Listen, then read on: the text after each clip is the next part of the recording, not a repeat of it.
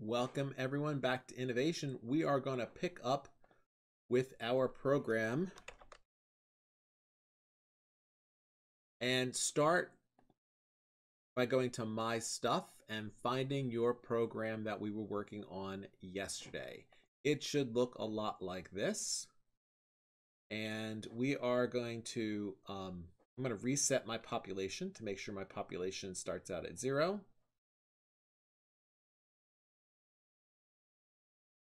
So I'm going to set my variable population to 0. I'm just going to put this way up here at when green flag clicks. That way my population is at 0 and I can see my dot is on the screen randomly every time I hit the green flag.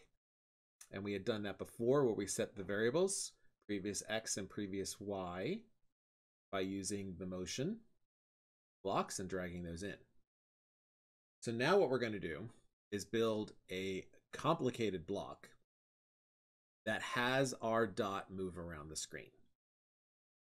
So I'm going to do this with you step by step. The first thing we're going to do is create another variable. We're going to call this speed. So this is going to allow us to make our character move faster or slower as it moves around the screen.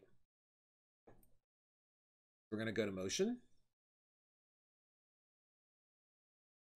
And we're going to find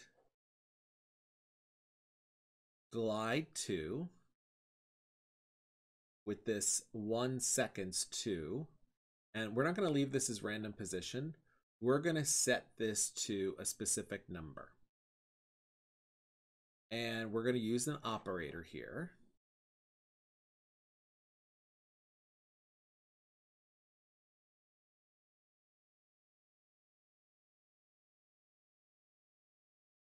The plus operator.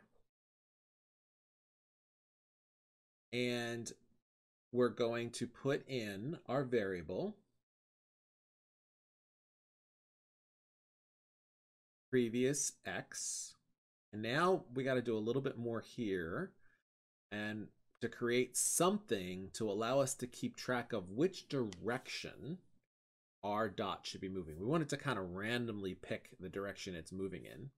So we're going to go into variables and we're going to make a list. We're going to call the list flip. And you can see right now it's empty. We're going to hide all these things in a little bit.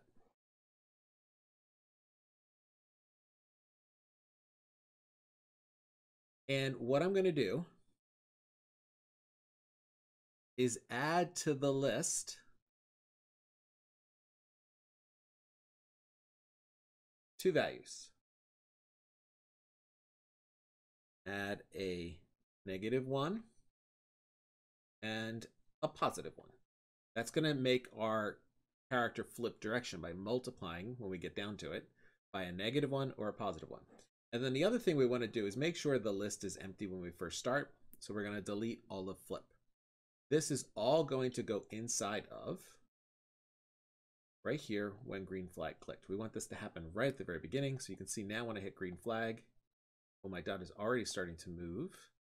But it's not really moving anywhere specific, but we're going to put in our flip motion.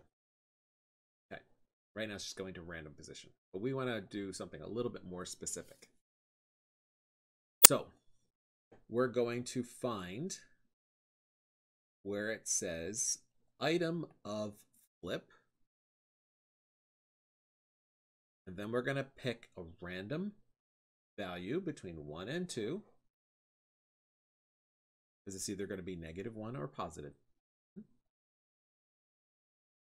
Now it's either going to pick a -1 or a +1 each time. And then we're going to choose how far it's going to move by doing a multiplication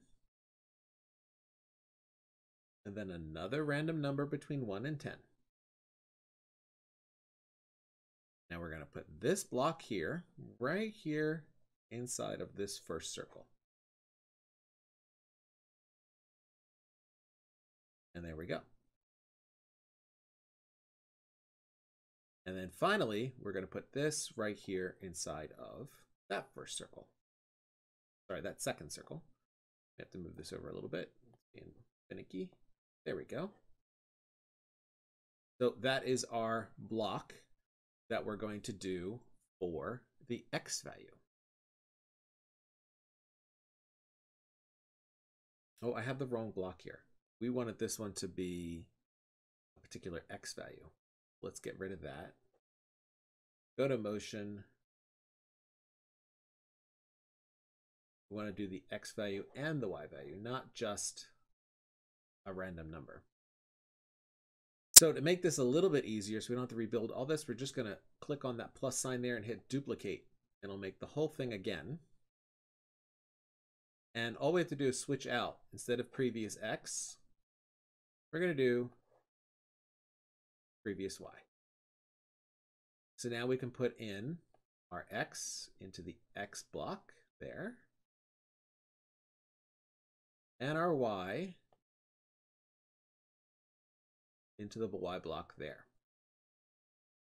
So now, when we hit the green flag, it glides in 1 second